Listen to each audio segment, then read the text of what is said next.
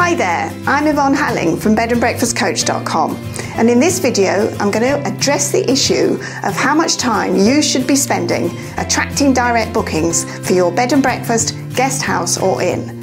So if, like so many owners I talk to, you're not spending much time at all on this vital element because you don't know what to do, then my 3 top tips in this video will help you.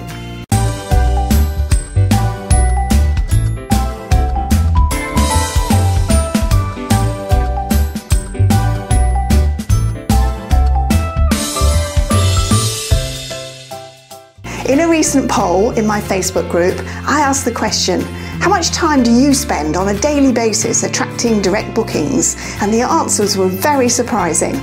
Almost everyone wants more direct bookings without paying commissions to online travel agents, but hardly anyone is devoting themselves to this task.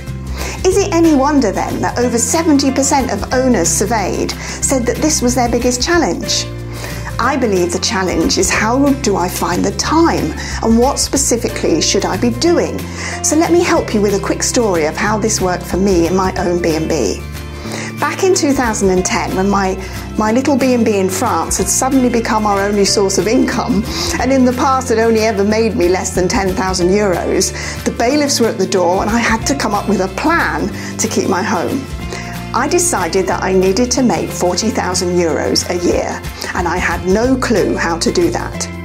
So I invested in a coach, and he said something to me that I have never forgotten.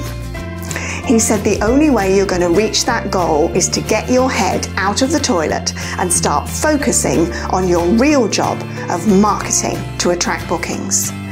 The time you're spending cleaning bathrooms, making beds, doing laundry and other low-value tasks is valuable time that you should be spending learning how to market yourself. That's your real job.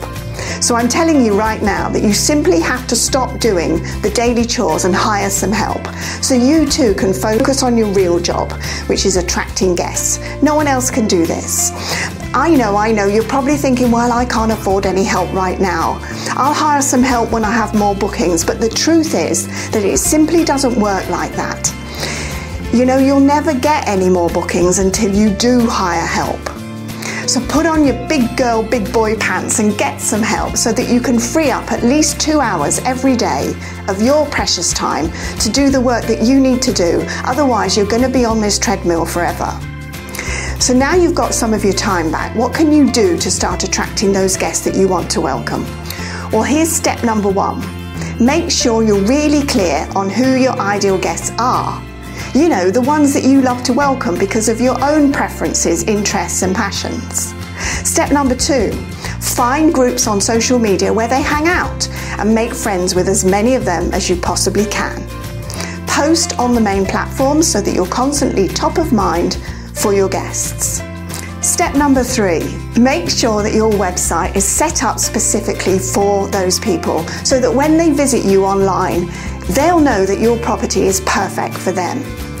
Join up the dots for them with what they're looking for, with what you offer, and bingo, you'll have a ball. If you'd like to know more about how these strategies and many more have helped my clients to get off the hamster wheel of cleaning, laundry and maintenance and become great marketers of their businesses, then click on the link below to register for my upcoming masterclass, where I'll show you how to make more, work less, pay less commissions with less stress.